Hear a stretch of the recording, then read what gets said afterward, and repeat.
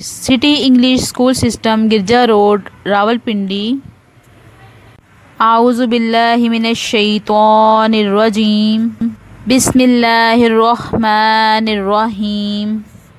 क़ाल रब्बी इश्रह ली सदरी व यस्सिर ली अमरी वहलुल उक़दतम मिन लिसानी यफ़क़हू क़ौली।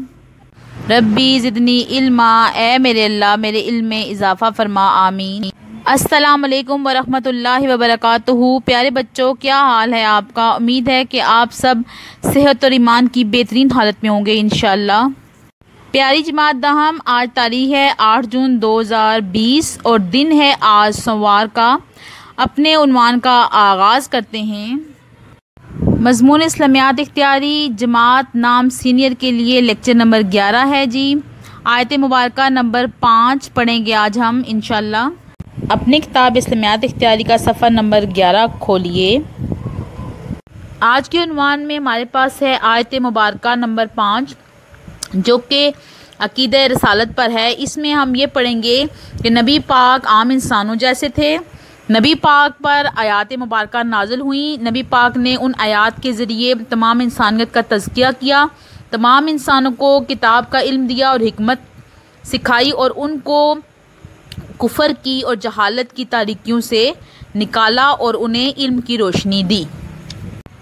प्यारे बच्चों, आपकी किताब में जो आयत नंबर 1, 2, 3 और 4 हैं वो अकीदा तौहीद के बारे में थी। आज हम आयत नंबर 5 पढ़ेंगे। यहाँ से अकीदा रसालत की आयात शुरू होती हैं, यानी नबी पाक सल्लल्लाहु अलैहि वसल्लम की तालीमात, उनकी उसवा हुस्ना और उनकी ख़त्म नबूवत पर जो हमारा अकीदा है उसी की आयात शुरू होती हैं। यहाँ पे हमारे पास आले इमरान सूरत की आयत नंबर 164 है और पढ़ते हैं बिस्मिल्लाहिर्रहमानिर्रहीम। लक़द, अलबत्ता तहकीक। लक़द जिन आयात के शुरू में आता है उसका मतलब है कि इसमें कोई शक नहीं होता, बगैर शक के है। लक़द, अलबत्ता तहकीक या बेशक, दोनों इसका तर्जुमा हो सकता है। मन्ना, एहसान फरमाया। अल्लाहु, अल्लाह ने। अल्लाहु ऊपर पेश है तो अल्लाह फ़ाइल है, यानी सब्जेक्ट है यहाँ पे। अलल मोमिनीना, मोमिनीन पर, तो मोमिनीन ऑब्जेक्ट हो गया, फ़ाइल हो गया, मफ़ूल हो गया।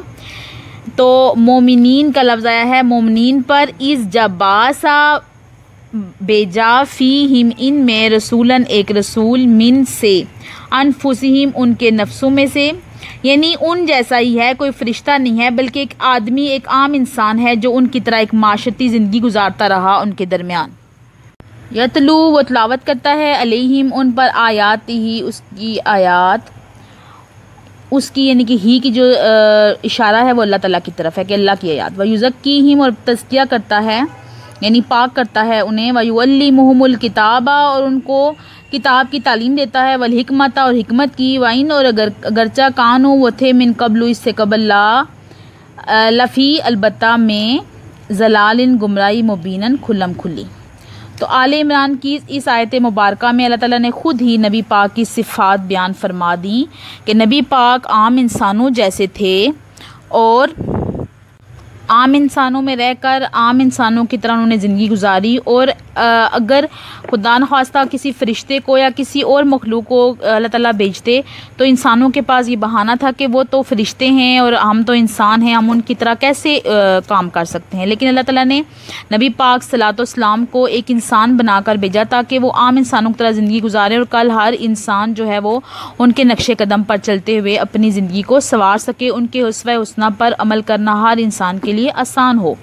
उसके अलावा अल्लाह ताला की आयात नबी पाक ने पढ़ी, यानी उनके ऊपर कुरान नाज़िल हुआ और उनके ज़रिए हम तक कुरान की आयात पहुँची, यानी अल्लाह के नबी ने उन आयात की तिलावत फरमाई और फिर उन आयात पर ख़ुद भी अमल किया और सारी उम्मत को उन आयात के ताबे किया। और इन आयात मुबारक और कुरान की आयात के ज़रिए ही अल्लाह ताला के नबी ने इंसानों का तज़किया किया, उनके अंदर से उनके अंदर नेकी को डाला और बुराई को उनके अंदर से निकाला और किताब का इल्म दिया और हिकमत की तालीम दी। और अल्लाह ताला ख़ुद फरमाते हैं कि इससे कबल इंसान जो थे वो खुली गुमराही में थे, यानी जहालत की तारीकियों में थे।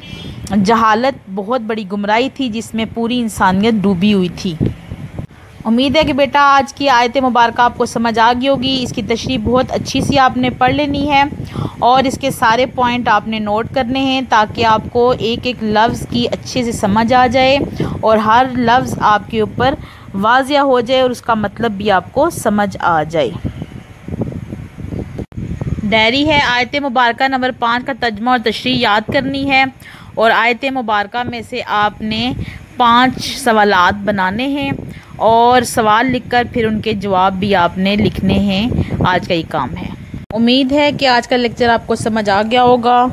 मुझे मैम उज़्मा खालिद को इजाज़त दीजिए। दुआ पढ़ लें। सुब्हानकल्लाहुम्मा व बिहम्दिका अशहदु अल्ला इलाहा इल्ला अंता अस्तगफिरुका व अतूबु इलैक। अल्लाह हाफ़िज़। अल्लाह ने के बाद।